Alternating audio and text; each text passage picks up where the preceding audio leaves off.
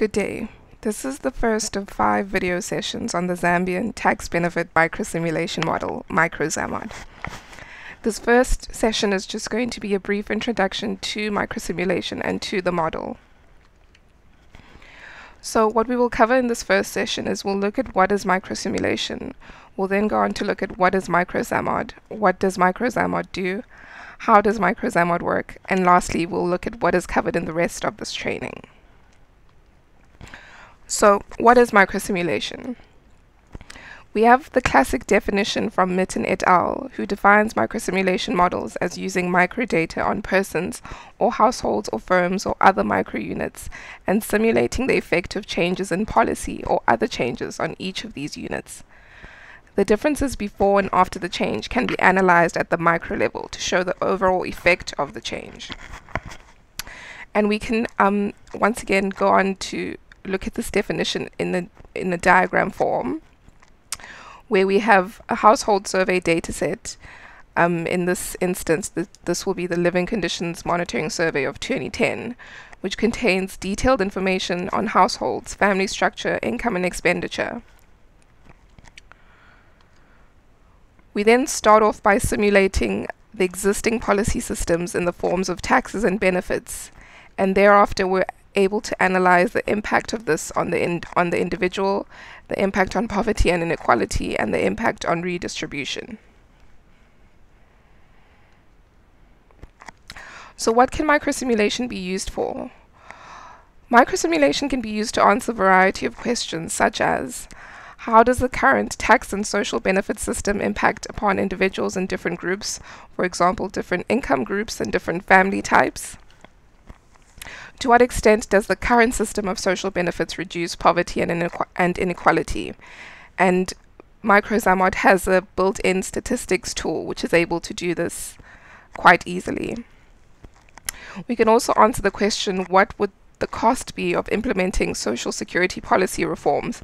So for example, if we wanted to modify the rules to a certain policy, say for example the social cash transfer policy, or if we wanted to introduce a new cash transfer. And then again, we would be able to assess the impact of these modifications on poverty and inequality.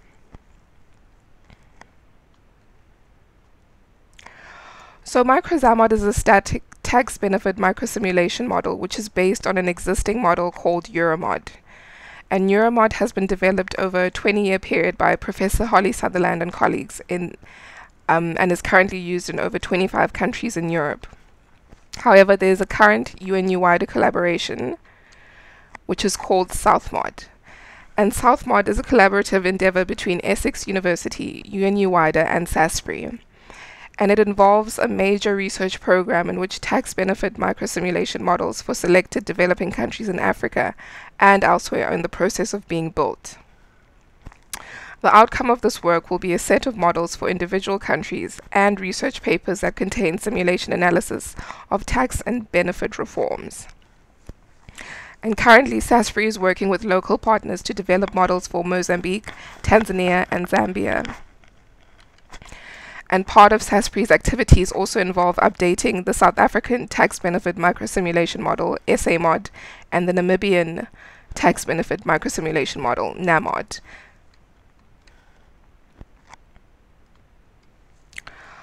So MicroZAMOD, which is the Zambian tax benefit microsimulation model, is currently being developed with ZIPAR, which is the Zambian Institute for Policy Analysis and Research, and SASPRI, to develop the model and the underpinning data sets. So MicroZAMOD has a standalone user interface which allows for user-friendly, stable, extensive functionality and helpful guidance over user actions. The model workings are transparent and the user has full control over the simulations carried out. And this is very important, the feature of transparency, as some microsimulation models are not like this. So the current version of MicroZAMOD, which is version 1.4, is underpinned by the 2010 Living Conditions Monitoring Survey, as I mentioned earlier. However, this is currently being updated to be underpinned by the 2015 Living Conditions Monitoring Survey dataset. So the first step in microsimulation is to collect data on the incomes and expenditures of individuals in a representative survey of households. As I mentioned earlier, the current version of MicroZAMOD is underpinned by the LCMS 2010, and this represents the characteristics of the Zambian population in 2010. So after cleaning, this dataset contains information on 102,873 individuals in 19,397 households. And the weights from the LCMS 2010, as adjusted, are used to calculate national figures from the simulations. The second step in microsimulation is to have a series of policy rules which can be applied to the individuals in the data to determine what social transfers they are entitled to and what taxes they are liable to pay.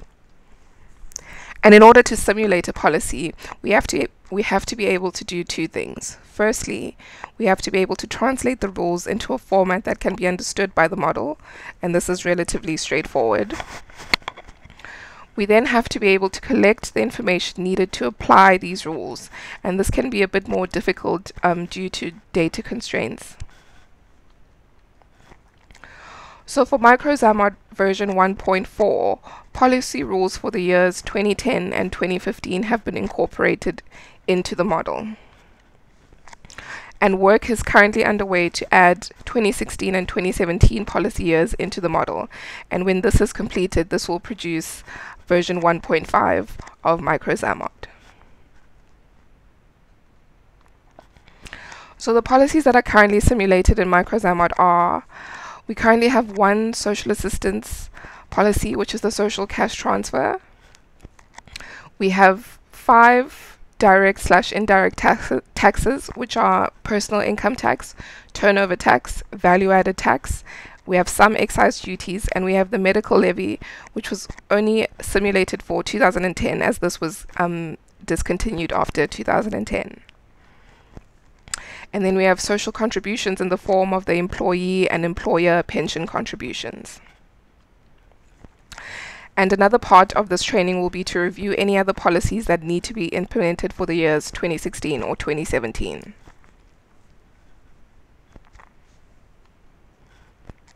So we've spoken quite a bit about what the model is able to do. However, there are some things that the model is not able to do. So what does MicroZAMOD not do? So some existing policies are currently not simulated, and those are the policies which are not on the policies list. So for example, the Farmer Input Support Pack and the Homegrown School Feeding Scheme are not simulated currently. However, work is underway to add these benefits into the model. The model also does not simulate behavioral changes. The model also does not take into account any macroeconomic effects. The focus is on the direct impact on households. However, the output from the model can be used as the starting point for more complex analyses involving behavioral change and micro-macro linkages.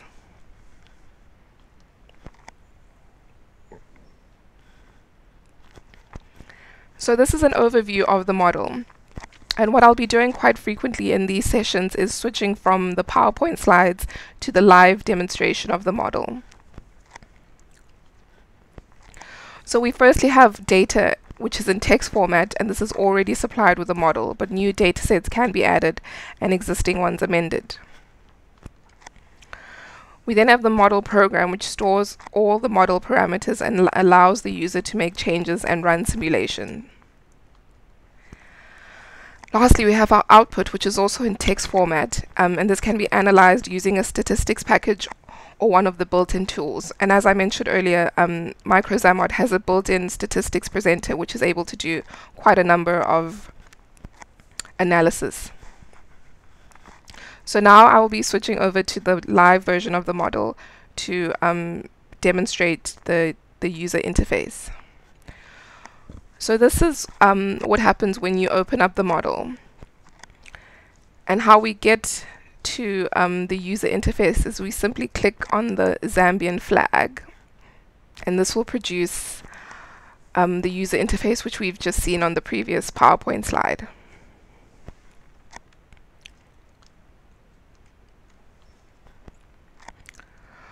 So this is the MicroZAMOD user interface. We have 7 tabs at the top of the user interface, which each open up to reveal a ribbon menu. We then have the representation of Zambia's tax benefit system for different policy years, and this is currently in its collapsed state. We have the Run MicroZAMOD, which is currently called Run UNU-WIDER button, and another menu with additional functionalities. So now I'll switch over to the live version of the model to show you these. So we have our 7 tabs on the top of the user interface, which each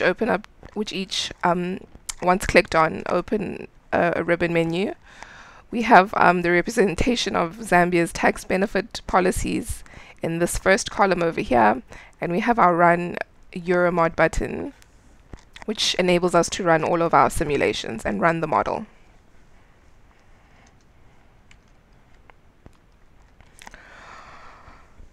So as MicroZAMOD is a fairly new model,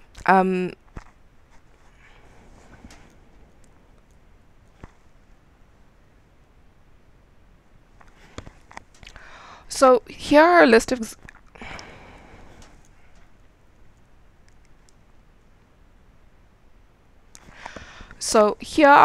examples about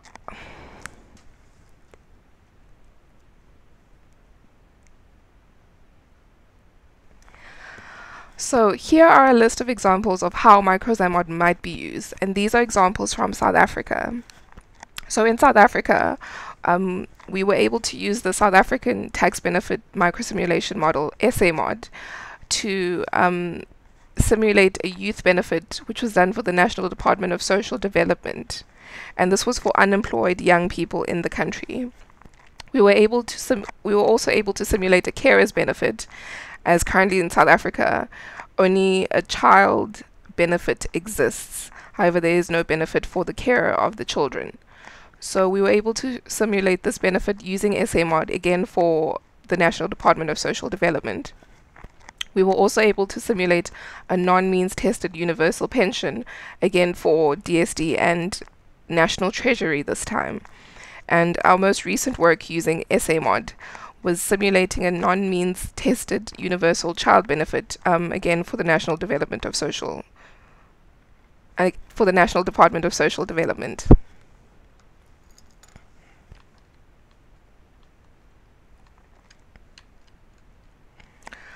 So in the rest of this training course, we're going to be looking at getting started with MicroZAMOD and looking at the model in a bit more detail. We'll then look at the tax and benefit policies in a lot more detail.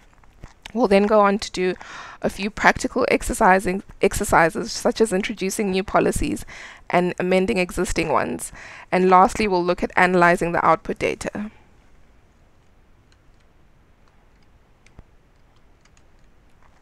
Thank you.